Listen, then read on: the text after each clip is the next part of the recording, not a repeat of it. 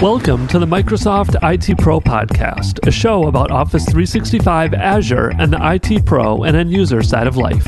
Each week, we'll discuss a different topic or recent news related to Office 365 and Azure and how it relates to you as an IT Pro. The MS IT Pro Podcast is never longer than 30 minutes, so let's get started.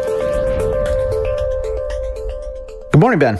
Good morning, Scott. How are you doing today? I'm super excited. We have our first guest today. I know. It should be good. We have our first guest, and our first guest actually called me out for an error in one of my statements on a past podcast, too. We invite him on the show, and the first thing he does is call out errors. Yeah, well, at least he only does it in email, so no one has to see it. So I'm super excited. We've got Matt McDermott today, and we're going to talk a little bit about hybrid. You want to hop in here, Matt? Tell us a little bit about yourself. Give everybody the quick elevator pitch. I'm a SharePoint MVP, Office Servers and Services MVP, and I'm a consultant for a company called Aptalon. With 4 friends of mine, we do Office 365 consulting. I also teach, and so I've been teaching SharePoint administration for about 7 years now. I guess I started in 2010. And I've recently released a new hybrid class, and it's a 3-day hands-on instructor-led course through MindSharp and Combined Knowledge. I'll send you guys some links, so you have a link in the show notes for this. But it's a real fun class. You get 9 modules on how to do hybrid stuff, and so I appreciate the opportunity to talk about it here. Very cool. Awesome. So with 9 modules for hybrid stuff, there's got to be some pretty important stuff in there, right, to come across 3 days.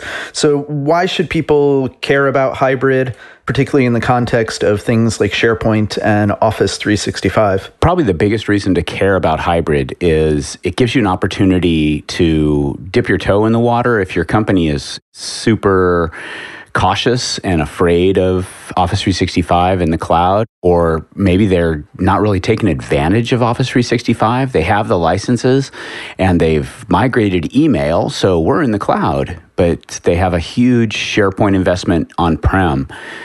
Hybrid gives them an opportunity to move stepwise into the cloud. So for instance, probably one of the easiest workloads to get there is OneDrive for Business. So get rid of all your personal sites in your on-prem environment and host them in Office 365. And so what Microsoft has done through just some astounding programming capabilities is give us a bunch of different workloads that we can choose to run on-prem, in the cloud, or both. And that's really what the hybrid story is about, is giving you an opportunity to take advantage of the power of Office 365 and the power of the services that are available in the cloud, but still maintain an on-prem footprint for your SharePoint environment. For all that truly important stuff, right? Well, I think that companies that are concerned about their intellectual property, losing control of their property, and still want to have certain stuff on-prem, hybrid gives them an opportunity to say, the lower level, like the stuff that doesn't really matter, the medium business impact stuff that we could have in an Office 365 tenant, let's push that stuff up there. And let's keep everything else private here. Like, let's say you're doing mergers and acquisitions, and that's the thing that you want to keep local. How about instead of having 700 site collections, how about just having 1 site collection local and putting all the rest of your sites up in Office 365? And that's what this hybrid capability allows you to do. So there's reducing the footprint of your servers on-prem, taking advantage of the portability, if you will, of Office 365. If I've got my sites in Office 365, I don't have to worry about that my marketing department is everybody's using an iPhone or an Android phone to access my sites, and they're complaining about how the on-prem sites, they can't get to them or they're hard to see on a phone. I can take advantage of what Microsoft is doing in terms of responsive design and mobility with their apps, because I can host those sites in Office 365. And so really what you're able to take advantage of is the cloud features, the mobile-first capabilities of Office 365 while maintaining an on-prem footprint. Yeah, one thing you mentioned, too, that I really like is the OneDrive for Business. You mentioned it's nice and easy. The other thing I like about it is they give you all that space, 1 terabyte or even unlimited in some plans. I don't like 1 terabyte content databases on my environment, so I love shoving that one up and letting Microsoft have to deal with it. Yeah, that's that massive scale. There's also other workloads that you can take advantage of. So for instance, search is one of my favorite topics to talk about. And hybrid search offers such a great opportunity for companies to simplify their search architecture, because with hybrid search, you're allowing Office 365 to do all your content processing. You're allowing Office 365 to store your index. So all you have to run on-prem are your crawlers.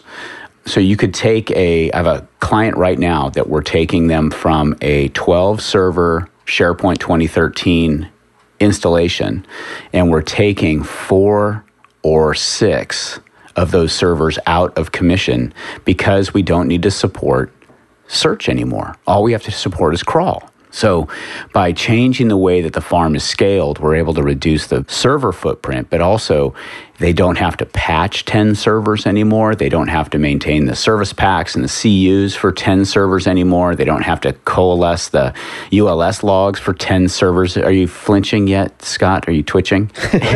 A little bit. So the idea is to take advantage of that. Plus, once we've got an index in Office 365, we now get all of the advantage of the services like Delve. So once the content is in Office 365 in an index there, we're able to take advantage of these improved services and the scale that we get from Office 365. Yeah, I think all that stuff's really awesome. And it really changes the way it used to be to what it is today.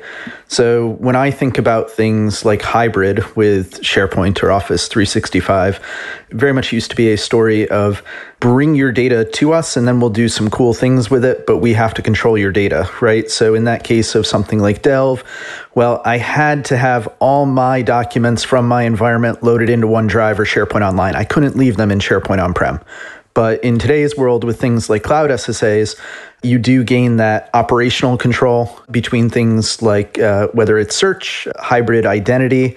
You even have options, I believe, for taxonomy now in SharePoint 2016 to bring some things across on that side. So if anybody hasn't looked at hybrid in a few years because they thought, this isn't for me, Microsoft wants to take control of my data, the hybrid story is really one of those high-level pie in the sky, you can have your cake and eat it too kind of things today. I totally agree. And I'll say, you said haven't seen it in a few years. If you haven't seen it in 3 weeks, you need to look at it.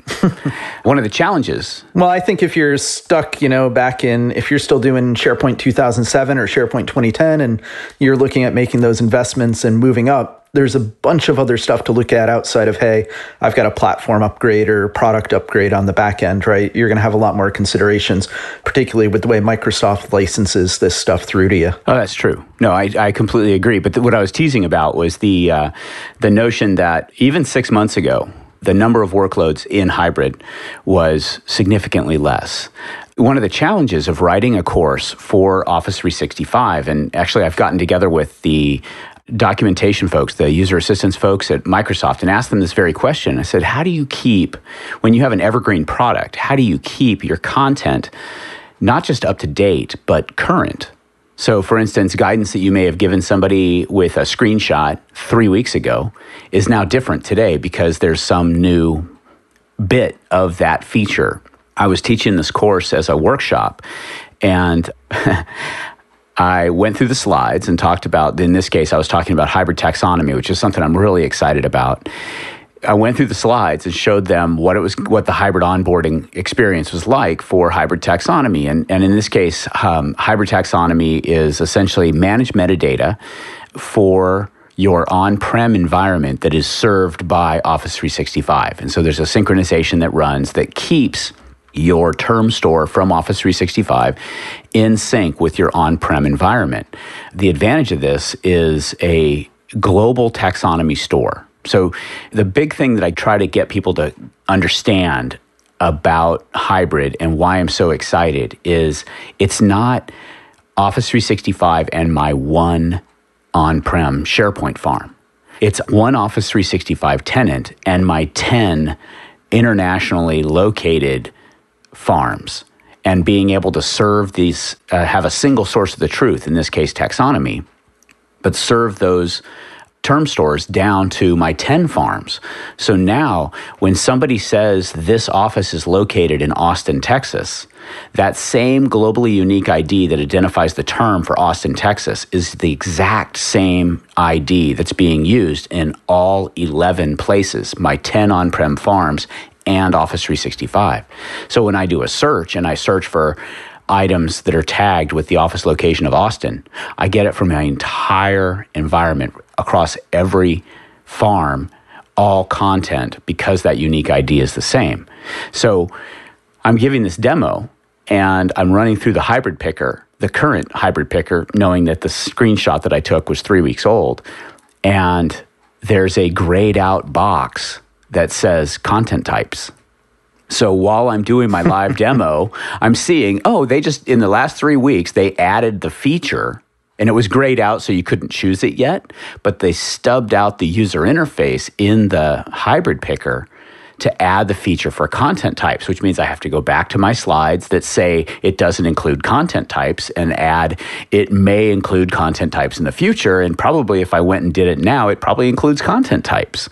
So these features are rolling out and constantly being improved. The hybrid experience in terms of picking and being able to configure the experience is constantly being improved to the point that when you download the hybrid picker from Office 365, it's a click once install.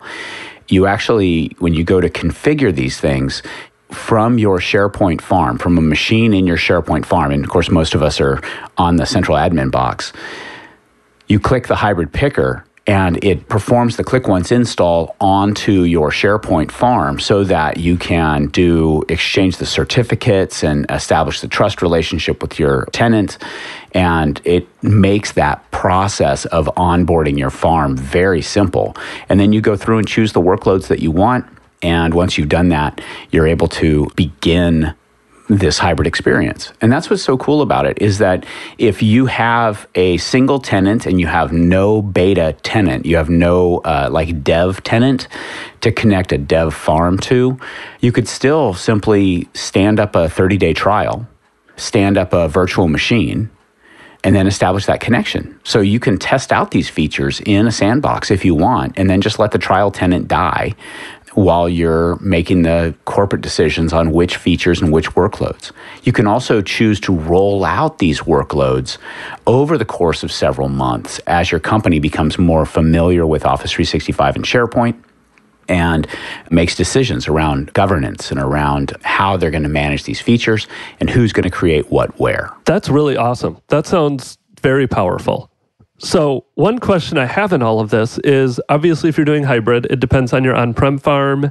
It depends on Office 365. It depends on this hybrid picker. As they're rolling out features, what do I need to update to see some of these new hybrid features? Can I do it on SharePoint 2013? Do I have to apply cumulative updates? Do I have to be on SharePoint 2016? What are some of those things around deploying these new hybrid workloads that I should be aware of when it comes to those different environments? So I find that folks that want to go hybrid, they really need to understand what I call the deal breakers. And so you and Scott have done a great job about talking about the first one, which is identity.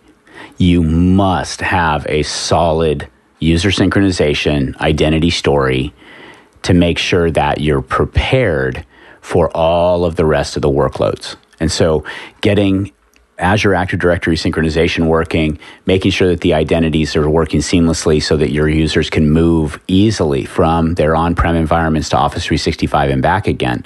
And I say it that way because one of the cool features that's released recently is the hybrid app launcher, which means that you can have links in your on-prem SharePoint waffle to take you directly to your sites in Office 365. And if your end users have to log in again to get to that experience, it's just awful. The second reason for managing the identities is search. Search relies heavily on correct identity management to be able to know what content to show you in the search results. And if you don't have that stuff nailed, it can be a really poor experience for your users. Then there's other things like your infrastructure. There are bandwidth calculators that I know you and Scott have talked about that help you understand, if we go to hybrid, how much of our corporate bandwidth, our outbound bandwidth, is going to be consumed by these new features and capabilities. Because suddenly, instead of using just our internal network, we are now going out over the internet to get to these assets, and then we're downloading the documents, or we're previewing the documents, and so suddenly you're going to be using a lot more of your outbound bandwidth. The other side of it would be governance. You need to have a level of governance so that folks understand what products or what goes where, particularly if you're going to be in a hybrid environment where you have high business impact documentation that needs to stay on-prem versus medium and low business impact documentation that could go in Office 365. But Ben, you asked me about patch levels, and being a SharePoint consultant, I have to tell you, it depends. All right, good answer. So if you're using SharePoint 2016, almost all of the features that for hybrid are present in the RTM bits of SharePoint 2016, with the exception of hybrid taxonomy and auditing. So hybrid taxonomy and auditing were introduced in Feature Pack 1, which is also known as the November CU for 2016. But all the rest of it is included. And actually, we should talk about kind of what I consider the marketing hype of some of these hybrid features. But for SharePoint 2013, it wildly depends. And so there's some really good documentation online that outlines the different workloads by service pack. But essentially for things like hybrid search, you should be up to like the January CUs. For the hybrid app launcher, that's the July 2016 public update.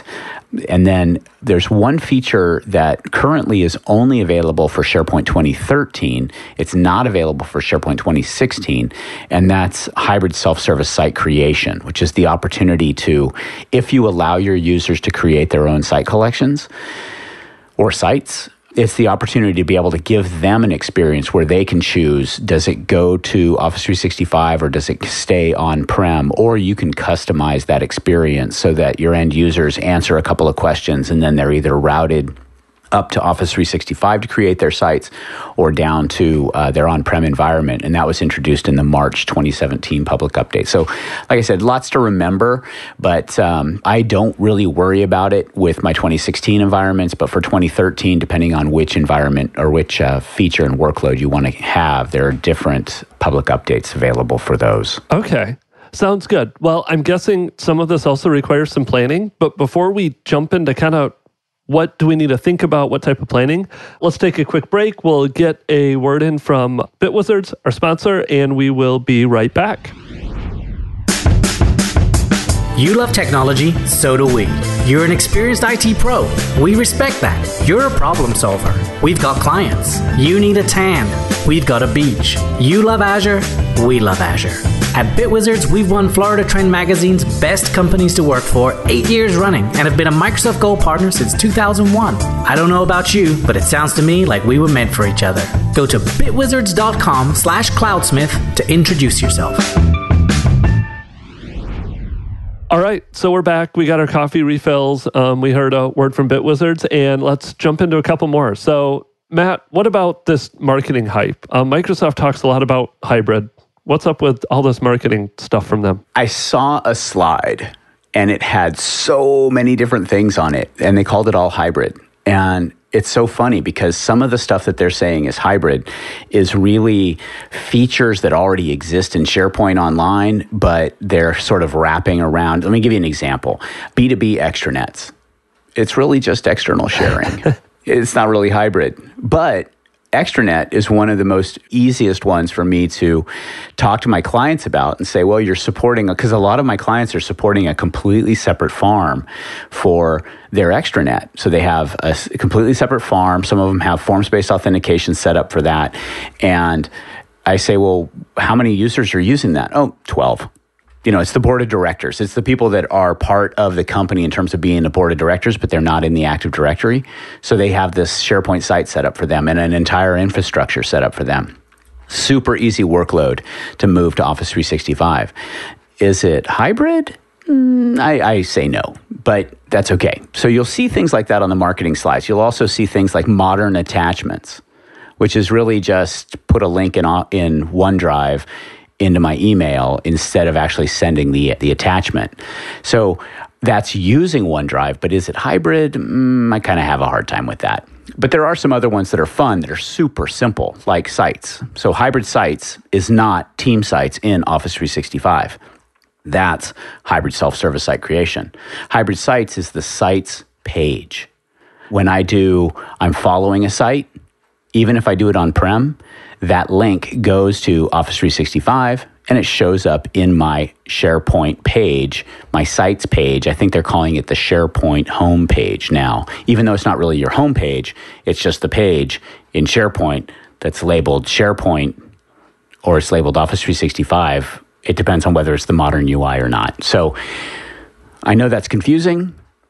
Talk to your users. They're like, okay, whatever, move on. They don't care that it's hybrid. So there's just a little bit about that you have to pay attention to. Some of these workloads are really easy to configure. Other ones take a bit more work. And so I just want you to weed through the marketing hype and decide what your business needs and choose your workload according to your business needs. All right. Yeah, it's really interesting to me. You kind of talked earlier about all this stuff that you have to know, which is really about identifying your business, right? Before you even get into planning. So I need to know what my workloads are. I need to know how my users use it. I need to know the data and the content and what actually is going in there. And that can be an adversarial conversation in some organizations, right? Like, tell me how you do your job and what your job is and how you do it and all the things that are going to come into that.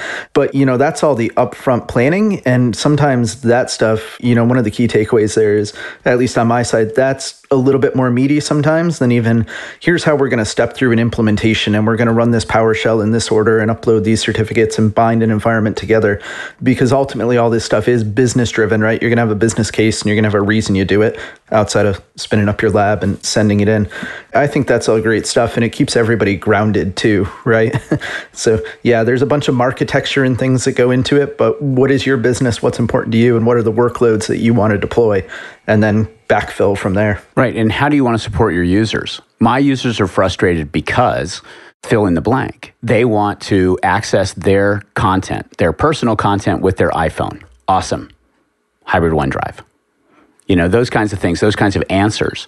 And so when you look at what's hard to implement versus what's easy, hybrid OneDrive and hybrid Sites is trivially easy.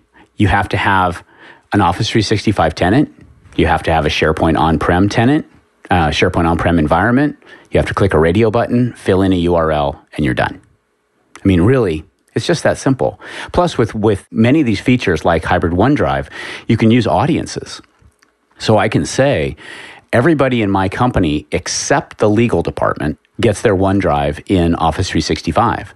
And if you're in the legal department, when you click the exact same link that everybody else is clicking, you go to an on-prem OneDrive. So you can decide how do you want to segment these features and how do you want to apportion your two environments, which is really cool. When you look at things that take a little bit more work, a little bit more planning, features like hybrid taxonomy, simply because a lot of companies aren't using the managed metadata service the way they could or the way they should. So understanding what you have from a managed metadata perspective, possibly what you're going to migrate to Office 365, because remember, we're going to pull it down from Office 365. There's a third-party vendor that produces a product that allows you to synchronize both ways and synchronize across farms. But the Office 365 offering is just from Office 365 down to my farm. So if you're going to migrate up, there's a PowerShell commandlet that you can run to migrate or synchronize your taxonomy one time to the cloud. So there's features that those take a little bit more planning, not from a implementation perspective or security perspective, but just from using managed metadata. And then I think the one that is most complex is search. Not because it's harder to implement, but because there's so much you have to think about when you're going to be working with a hybrid search environment. Like, are you going to maintain sites in the cloud as well as sites on-prem? And can you commingle those search results, or do they have to stay separate? All of those things have nothing to do with the technology. They have everything to do with company culture and how the lawyers are seeing the way the content is being managed. I've got lawyers from two companies in exactly the same line of business. Lawyers from company A are telling me, no, we have to have 2 indexes, one in the cloud and one on-prem. Lawyers in company B who do exactly the same thing are telling me, nope, push everything to Office 365, we're fine. And so what I try to do is I try to get those lawyers to talk to one another, because maintaining those 2 indexes doesn't really serve you. You don't get the benefit of being able to move to Office 365 altogether. You still have to maintain the on-prem architecture, which is kind of a bummer. So one question I had too is, I would imagine as you're planning this out when you're doing the hybrid, that internet connection between Office 365 and on-prem is obviously very important. With things like hybrid taxonomy, it sounds like all those terms get synced down to your on-prem environment. So if you would lose connection for a period of time, it would still be available. What about things like search, where that index is actually in Office 365? If you lose that connection, do things like search just break if users go try to search for something? Yes, they do. Because you think about it, when an end user executes a query, the query is going from the whatever site they're on. So let's say they lose their outbound connection altogether and they're in Office 365. Well, they're not in Office 365 anymore. They're going to have a dead browser. If they're in their on-prem environment, in a search center on-prem, and they execute a query, the query is going to fail because the outbound connection has been lost for the query services. For crawling, the crawler just fails. And so you'll see errors in your crawl log that it couldn't push the content. But then the next time when you reestablish the connection, the crawler will continue to feed the index. It's not batched up or anything like that. You just have to re-execute the crawl. Okay. So we probably have maybe a couple minutes left. Any last things about hybrid you want users to know? Well, I've got a couple of webinars that I've done and recorded and put them on my YouTube channel. So I urge your listeners, I would love it if folks would subscribe to my YouTube channel. I've been doing a couple of series on search, but I've got 2 hour-long webcasts. One is kind of an all-up, what's up with hybrid, that'll bring people up to date as of a couple of months ago on what's current in hybrid, as well as a lecture that I've been doing at my conferences recently, which is hybrid search and taxonomy together, to kind of demonstrate not just the power of hybrid search, but if you add hybrid taxonomy, just what benefit you get from these 2 amazing features working together. And so that's youtube.com/ableblue, ABLEBLUE. And I'd love folks to subscribe there. I've been putting a lot of work in on that. I've got a series of posts right now on how to build out a search solution. And it's I think we're up to about 3 hours of content on on end to end. And so that's what I'm trying to do, is go deeper into demos that I'm not able to do during my 75-minute sessions at conferences. Awesome. Sounds good. We'll make sure to definitely link those up in the show notes so people can go check them out. And then lastly, if people want to get in touch with you, have questions, want to hit you up about something we talked about, what's the best way for them to do that? Probably the best way is through my blog, which is ableblue.com/blog, or on Twitter. I'm Matthew McD at Twitter. So MATTHEWMCD on Twitter. 2 real easy ways to get a hold of me. All right. Awesome. We'll link those up in the show notes as well, so people can also access them there. Well, thanks again, Matt. Appreciate having you on. You taking some time to talk to us all about SharePoint Hybrid this morning. Thanks, guys. I really appreciate it.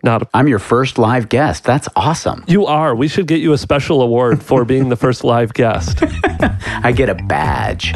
Send him a sticker. All right. Yeah, we'll send you a sticker. We'll send you a podcast sticker with first guest written in Sharpie on it. That's awesome. All right. Well, thanks a lot, guys. Have a great rest of your day, and we'll talk to you next week, Scott. Thanks.